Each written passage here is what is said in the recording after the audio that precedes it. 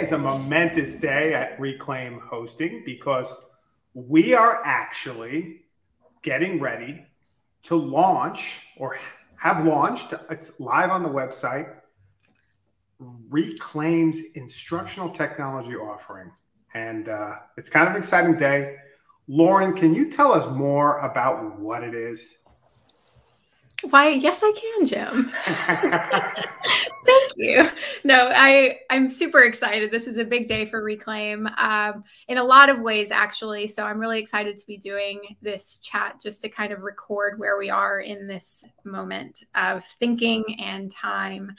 I think for a long time now, coming up on 10 years, Reclaim has been really focused on the technology, supporting the infrastructure for educational institutions to be able to bring web hosting digital tools into the classroom. And that has been really awesome. And now, as of today, we are launching the idea of instructional tech, which is to support the educators that are using this infrastructure. So in short, I think instructional technology at Reclaim Hosting is simply professional development for instructional technologists.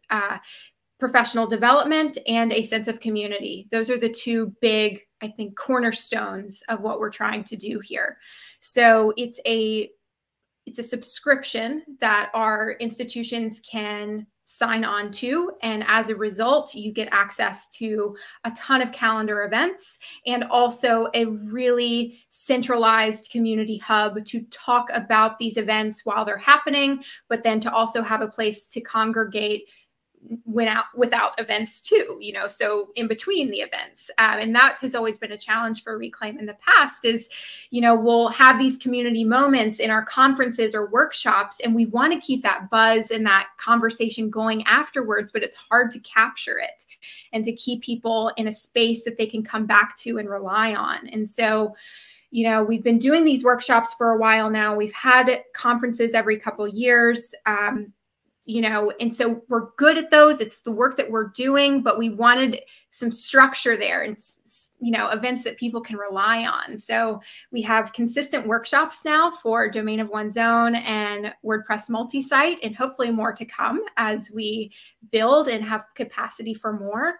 We'll also have very regular flex courses. So every month we're going to be tackling a different topic like Gravity Forms, Docker containers, Ghost, Discord, you name it, OBS, streaming services, all of the above, and just tackling those each month. And that's also included in the professional development subscription. And then finally, and probably my favorite part, is the community component, which we are doing in Discord. And so when you sign on for the professional services, we're going to be doing an assessment with each school to get a sense of why they're here, what they're hoping to learn, what their goals are. And then we'll be partnering them with like-minded schools. So putting libraries together in a similar cohort, or schools that are, geographically in a similar space, or, all kinds of goals like that.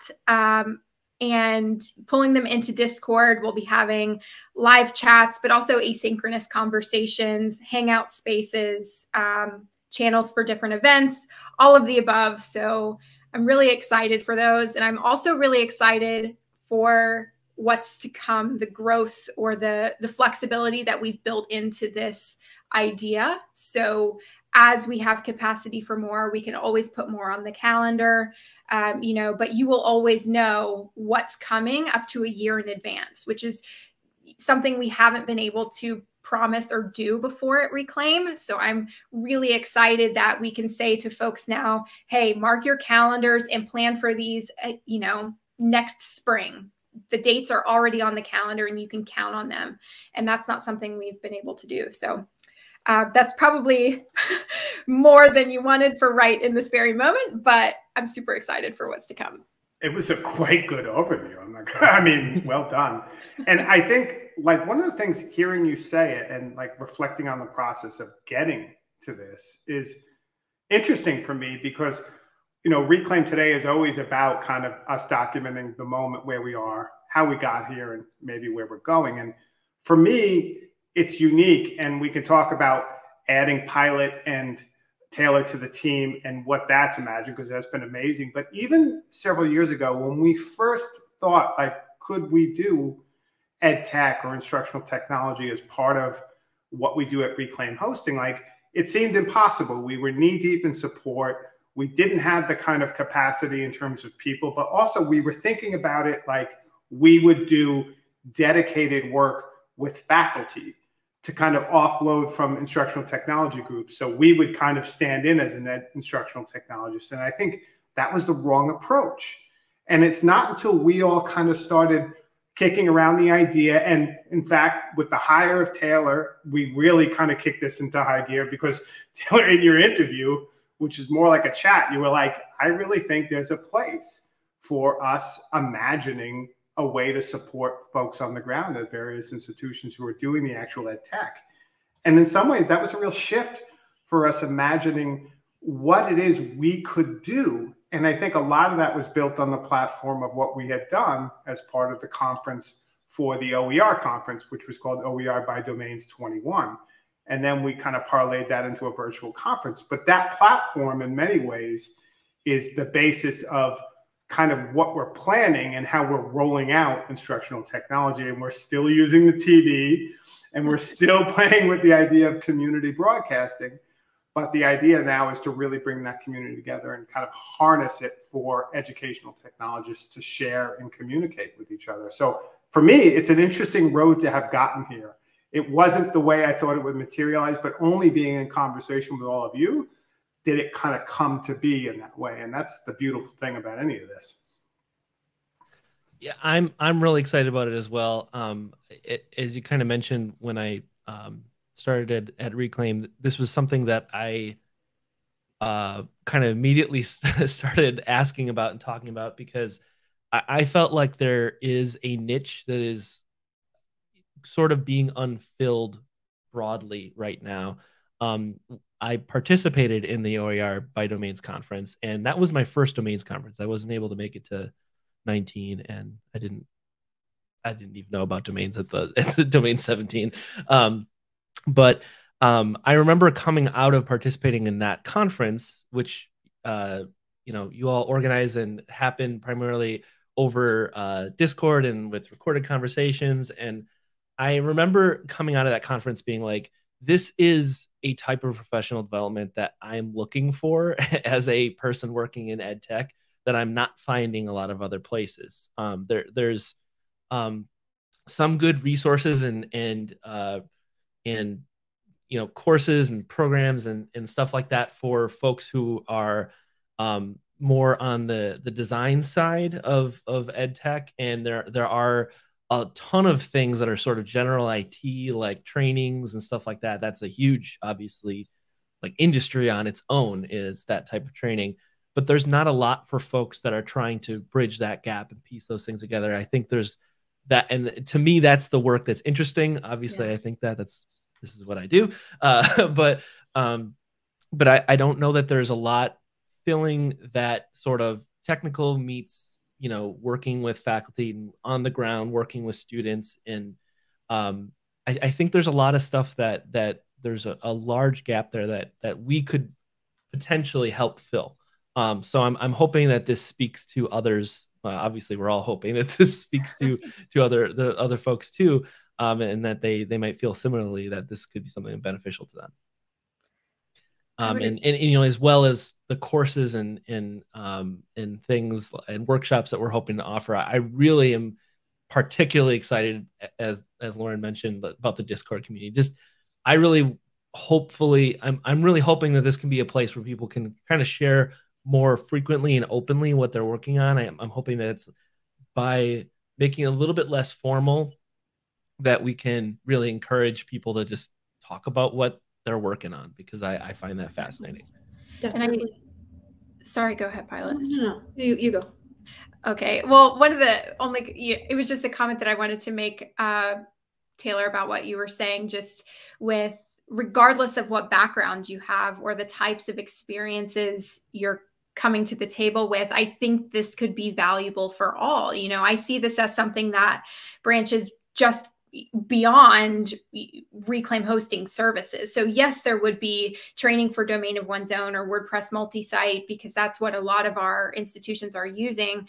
But I could see this being helpful for, outside of those services. Even if you don't have that, I want to come and I want to learn about gravity forms or something, you don't have to have domains to learn about gravity forms. And so being able to come to the Discord conversations or to these Flex courses, just with whatever background you have, I think is going to be really fun. And I'm excited for that part too, because I definitely don't have, a super IT background, but I'm also, not starting out either. So I'm somewhere in the middle, and it's hard to find training for that type of person sometimes. So I think this will be valuable for that, hopefully. Yeah. I don't know how directly, well, I'm not really sure. I don't know where that sentence was going, but the idea of what you're saying, Lauren, where you don't have to have WordPress multi-site, domain of one's own, to not all of the trainings, they'll be centered on other things in addition, like gravity forms. You mentioned Ghost and PeerTube and Jitsi when we were starting this off, is I think really useful. And I remember we've had a couple of times in the community chats or on Twitter, people have said, hey, so, this has been really great, but if we could maybe do something on this, which is not quite domain of one's own, but it's related, or, I'm getting started with Reclaim Cloud and I don't really know, or I know what I want to do, but I don't know how I'd even start doing it, or Gravity Forms seems like a really cool tool that I'm very intimidated by. And the idea of this lets us listen to what people are saying, and not just okay, there's sirens in the background, not just hold on, I'll do it while that's going. Thanks, Jim. I think everything's fine now, but the idea of being able to say, yes, you have this and we want to support you consistently and throughout domain of one's own, WordPress multi-site. We want to help you administer this and grow your skills and learn more. And even beyond that, if there's other stuff that you don't know that you don't know, or that you have had on your back burner for a long time, and say, hey, I'd love to check that out. This lets us listen to that and develop a way to have people talking about that and learning from each other. Ed's back. Somebody else gets to talk now. Well, it's interesting. I mean, based on what you said, and both Taylor and Lauren, like one of the things that EdTech falls between like situations, whether it's IT or whether it's pedagogy, right? Like it's not always clearly defined. And in that regard, there's not a lot of professional organizations that support it in the US and Canada. And there are some, but like it kind of falls between the wayside. And I always like that about Alt. Alt did a good job of supporting instructional technologists in the UK. And so this kind of presents, a possibility for educational technologists to kind of do that, but also this kind of like focused community endeavor on a monthly basis to dive into something and to learn it as you can, like whether it's containers, which has been very interesting in terms of just infrastructure, or gravity forms, or WordPress multi-site management, but not just thinking about, okay, here's the plugins and themes, but what are you trying to do? Like, what is the kind of program? Because as an educational technologist, you're not just a technologist, right? You're also trying to understand pedagogy. You're also having to do a lot of project management, right? Like there's a lot of different skills that come to this. And a lot of people come to educational technology from different fields, which is what I love about the field is you can meet any one person and they have a completely different background, whether literature, science, right? Social sciences. Most. It's it's like rare for someone to be like, yes, I studied. I'm not, you can, and people do, but like most people don't come in this with like an undergrad in like a directly, related thing. That's just not often the case. In fact, I wasn't muted. In fact, I actually think that's one of the joys of EdTech, but it's also why it gets kind of missed, right? Because it is very much a hybrid role. even just in your professional knowledge, not to mention dealing with virtual spaces. So it's super exciting to think that we could help our community directly, but even possibly beyond our immediate community, think through possibilities with educational technology. It's a new endeavor for us. I think we are branching out, and with that means bringing people on and trying to support it. And for me, it's a dream come true, because instructional technology has been my home and the kind of work I've done since 2004. It's what I know. I will say though, Jim, in some ways it's new because it's, it's got a new page on our site and it's a new offering, and that, we're making it formal and it's something that people can sign up for, and the Discord's new and that stuff. But in a lot of ways, this is work that we've already been doing. We just have structure behind it now. We've been doing the workshops. I think people come to us and always congratulate our support services because they're not just, oh, we reset your password and be gone now. It's, let's talk about your workflow here. How are you logging in? This is your best practice. Here's what you should consider going forward. We're teachers first. And I think now we have structure to do even more of that. And I'm really excited for that. Also, if I put on my sales or account management hat on for a second, because I've been in that space at Reclaim for a couple of years. And when we onboard a new school into Domain of One's Own or WordPress multi-site, a lot of it is saying, okay, here's your keys to the kingdom. Here's the infrastructure. Go forth, and I think we have tried to build out support documentation. We do a couple of trainings for Domain of One's Own in particular. And then, of course, we were getting into a routine of workshops before everything went virtual for COVID. But, now being able to say, not only are you going to get that onboarding workshop or that onboarding training, but look at all of this and, that we can now do for you. So that's where I have a lot of personal excitement, because we've been hearing this feedback for years now. People are looking for more ways to engage with the community, more ways to get training about these tools and just beyond the basics, right? How the tech works. Now what?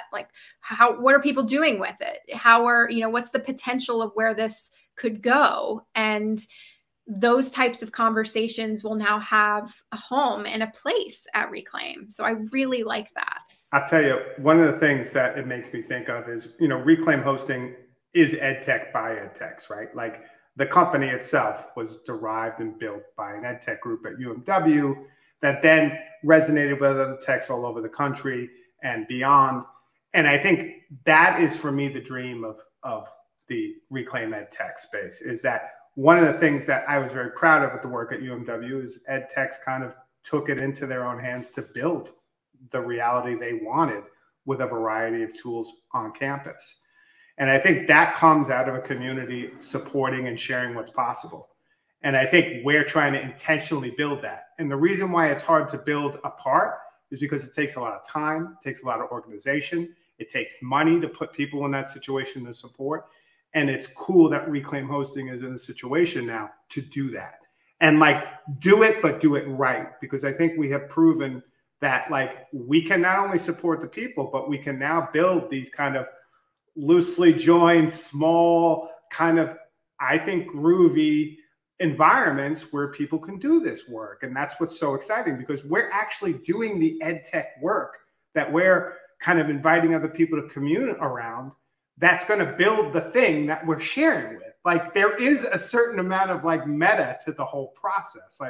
We'll talk about PeerTube, I'm sure, extensively, and Jitsi and all the other things we'll be doing, Discord, but there is a there to what we're talking about. It's not an empty thing. It's real. Totally. I think one of my favorite things I'm hoping to get feedback on as we move with this is sort of the offering itself and the tools used for the offering itself and these delivery methods that because that's the EdTech stuff, right? Or to me, that's the core of it, is what are you using to do what? Those two questions hitting each other, right? And saying we've talked about a little bit already, hey, we're going to have a Discord community. And Discord is a very intentional choice. we talked about like, we want something like this. Should we be using Discord? Should we be using Mattermost and hosting it ourselves, or some other tool?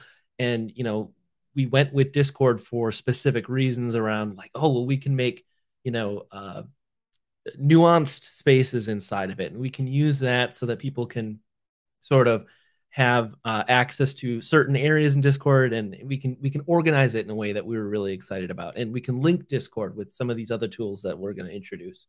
And so that was a very intentional choice. But I would absolutely want to hear from folks as we go along about like, well, what's working here and what isn't? Like, what should we change? Because that's, I think, how this, I mean, I'm hoping that meta aspect becomes a value add, right? In conversation around that, because this is in some ways going to be directly applicable, right? Like if you're, I mean, in previous roles I had, I supported faculty who use Discord for teaching, right? So that, and there's a million examples like that. So I would love to hear from other people who know more about this than I do, or that we do as a team, and can lend some of that expertise as well, because I think that's the point, right? It's, we're learning from all from each other. Totally. And I think that's, you know, where the flexibility of something like this is really great, because we're able to say, okay, at bare minimum, here's what's coming on the calendar. However, you know, I could imagine we get some schools in Discord where we really start talking about, you know, what people need, what's relevant, what are people, you know, being faced with or challenged with right now.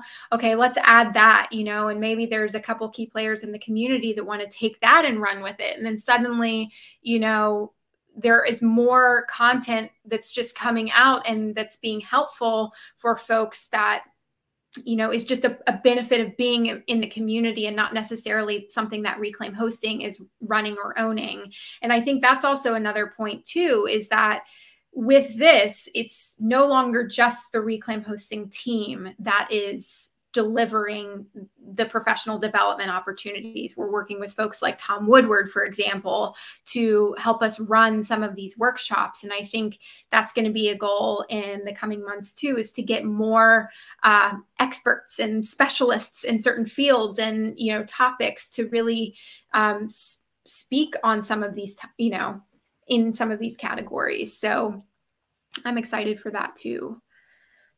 I'm also excited to kind of see, as we mentioned, some of these things will be sort of on the periphery of what we currently support and do at Reclaim. And I'm excited because in my experience, anything like that, when you say, hey, I'm exploring this tool or this technology, and it's only kind of related, that only ever is true for a very short amount of time. Typically, you wrap that in and it's like, oh, I actually need this now. And so some of the things that we've already talked about, like Gravity Forms, obviously, like Gravity Forms runs on WordPress. So that's, you know, not specifically domain of one's own, but certainly can be used there.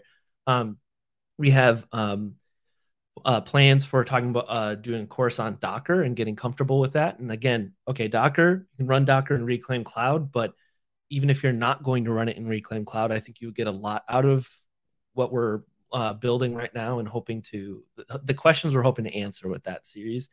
And OBS, I think, is another good example, right? So using a tool to do live mixing of video and make the video that you create, even if it's amateur level video, making it as engaging as possible with the lowest effort as possible is kind of how I like to think about it. But there are other directions. You can go super fancy with some of this stuff, talking about some of that. And I think that's also a pretty good example of, I don't think there's a large place to go to find out things about, like, how do I produce video for education at a low to zero cost or additional cost, but make it look good, make it not look like I just hit record on my, you know, QuickTime on my Mac in, you know, my basement.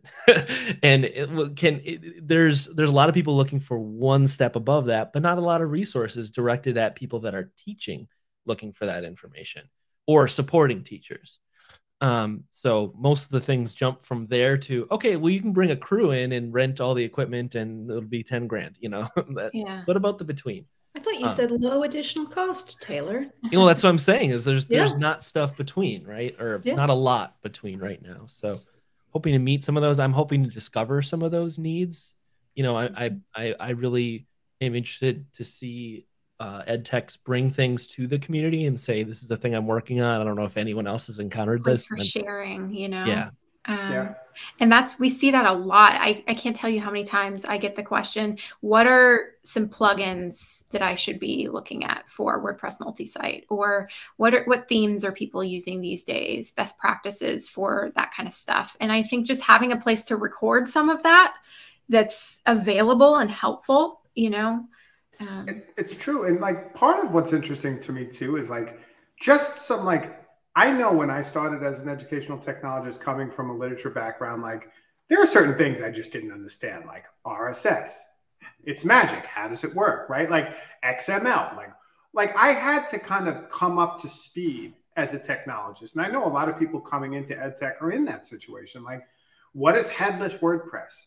Like, how do JavaScript, HTML, and CSS integrate? Like, I like the idea that these be places where people come, like brown bag lunches, to understand a concept and then maybe take that to the next level to try and play with it and building around it. And like the conceptual learning in ed tech is pretty vast because technology has moved so fast. And so like working with people to augment what we understand quickly, that's why communities are so valuable. That's why I think this whole offering, Reclaim Instructional Technology or Reclaim Edtech, came together as we sat intentionally every week for about an hour or two thinking it through and talking about it. And like, I don't think that's any different with any of the professional development we do. Like you set aside the time, you work with cool people to think through what's possible and things emerge.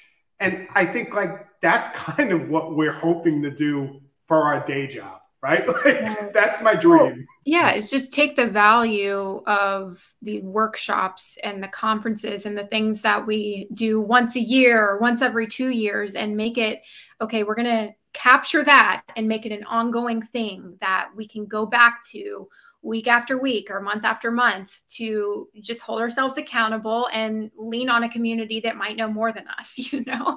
So I'm really excited for that. And I know that's been my phrase this whole podcast, but you know, it's a lot of excitement. It's, I think, a milestone for Reclaim, but I'm really excited for it to start to take shape.